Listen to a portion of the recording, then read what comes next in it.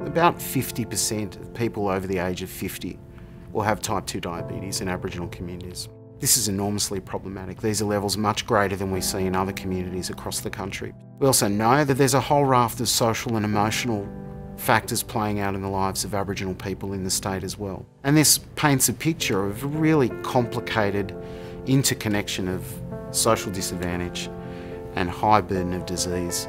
And we really need better systems of care that understand those needs and can respond.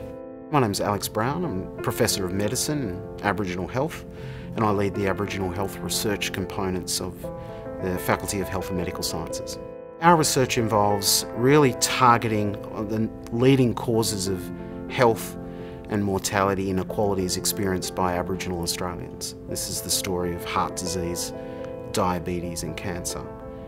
Our work focuses on not just the risk that Aboriginal people may have and how it may account for higher rates of disease, but also trying to understand what drives the inequalities we see in outcomes, how the healthcare system does or doesn't do its job, and interventions that will make a difference over the long term. How do we build better ways of caring for people with need?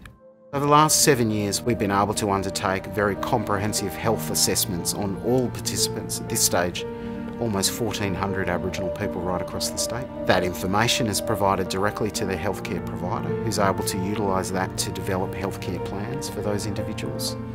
We've provided direct training to health service providers. We've directly informed policy in the state and for the nation more broadly on the back of the findings we've been able to identify through this project. The thing that really drives us on is the fact that we're dealing with a population that has such profoundly poor outcomes.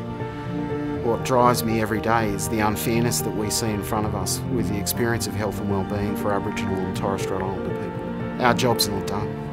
And no matter how many successes we have that are small, none of them really amount to the impact that we really want to have, which is making sure that the next generation and the generation after that of Aboriginal and Torres Strait Islander kids have a fair go in Australian society. That's our fundamental objective, and we won't really stop until we've had a better go at that.